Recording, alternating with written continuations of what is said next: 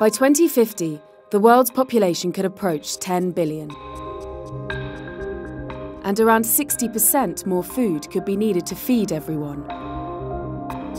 The environmental impacts of the food system are daunting. It's responsible for about a quarter of all greenhouse gas emissions. It uses about 70% of all freshwater resources, and it occupies about 40% of the Earth's land surface. Food-related emissions could increase to 50% by 2050 and fill up the total emissions budget that we have in order to avoid dangerous levels of climate change. Interest in vegan food has been booming across the rich world. A major study has put the diet to the test, analysing an imagined scenario in which the world goes vegan by 2050.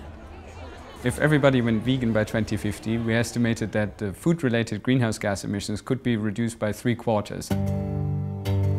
Cows are the biggest emission contributors. Bugs in their digestive system produce methane, and deforestation for their pasture releases carbon dioxide. These gases warm the planet. If cows were a country, they'd be the third largest greenhouse gas emitter. I'm a 9th-generation farmer in this area. I grew up on a farm with cows and fattening bulls. Jaap Korteweg comes from a long line of farmers in the Netherlands. My goal is to be the biggest butcher in the world. We do it for meat lovers, but if you don't like meat, don't buy our products. But he's now a butcher with a difference. I'm the vegetarian butcher. We are hooked on the taste of meat.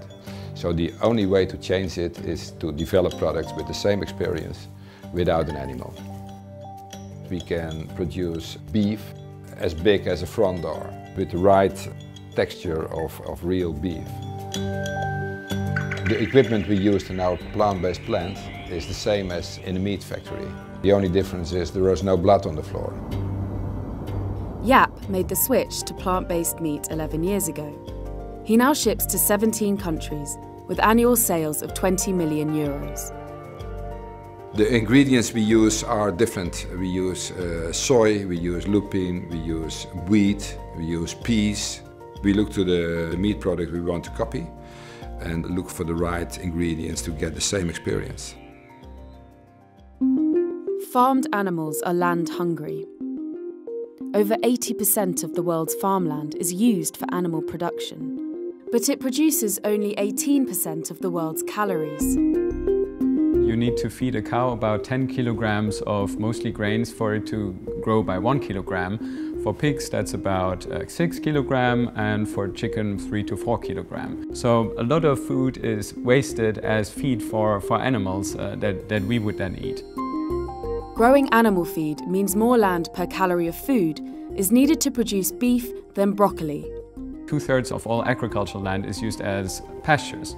And if you saved all those pastures, if people went vegan, then that would be the size of the continent of Africa that would be freed. And a well-balanced vegan diet, more varied with less calories, could save lives. If the world went vegan in 2050, we estimated that premature mortality and also all-cause mortality could be reduced by about 20%. Which could make the global economy healthier too. We know how much money is used to treat certain diseases that are associated with diets. Coronary heart disease, or stroke, cancer, and diabetes. Then we get to an estimate about $1 trillion in 2050 that could be saved. That would be about 3% of all global healthcare-related costs. But global meat consumption is growing around the world, by almost 3% a year since 1960. Nobody liked the way we treat animals in factory farms.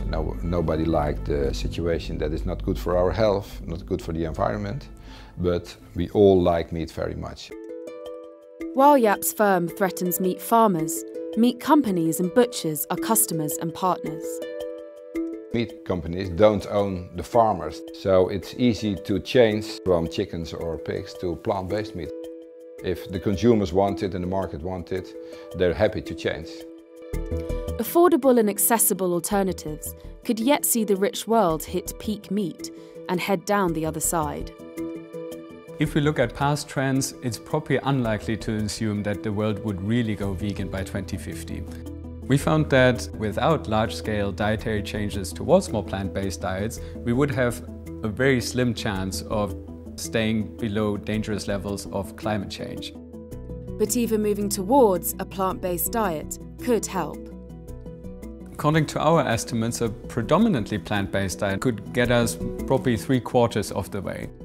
Governments can play a crucial role by setting the right dietary guidelines. They can adopt procurement policies where it's clear that the standard foods that are ordered are plant-based, healthy and sustainable.